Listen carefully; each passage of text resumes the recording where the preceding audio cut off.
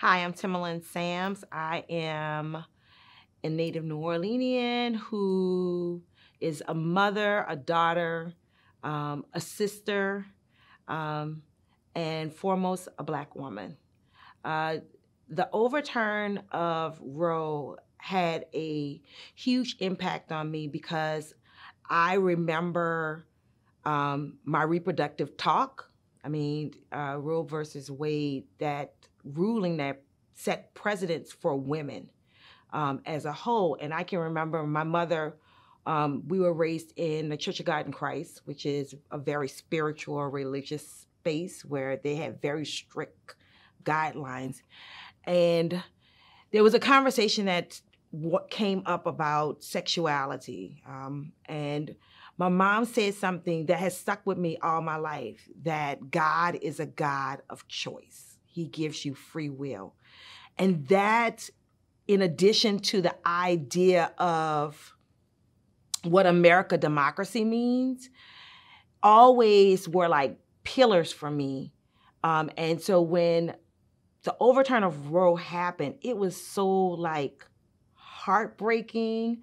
It was almost like the dismantling of the work that was more than just about abortion rights or the pro-choice. It was more than these cliche words that we use, but it was me having to explain to my little girl, my daughter, how someone who has no clue about who she is or her life experiences gets to decide what happens with her body. Like, the freedom and the will that God gives you can be easily taken away from you by a man through law.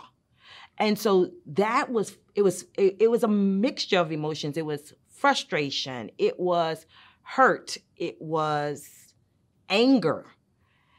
And I'm still trying to look for the relief. I mean, you know, we talk about these precedences in our legal space as though it was years and years ago, but this was only 50 years ago.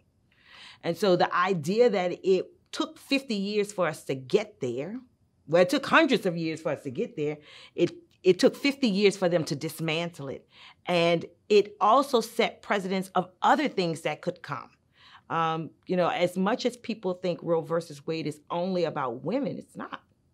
It's, you know, before Roe versus Wade, women couldn't get credit cards. And, you know, it was like simple things that we take for granted in my generation. But I am determined that my daughter knows that her body is her choice. And so I am in this fight for the long haul.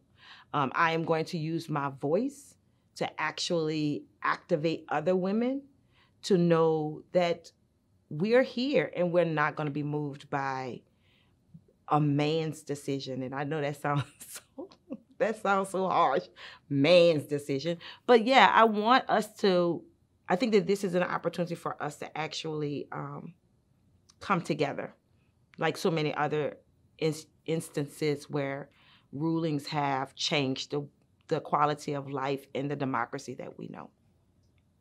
It's our bodies and it's our choice.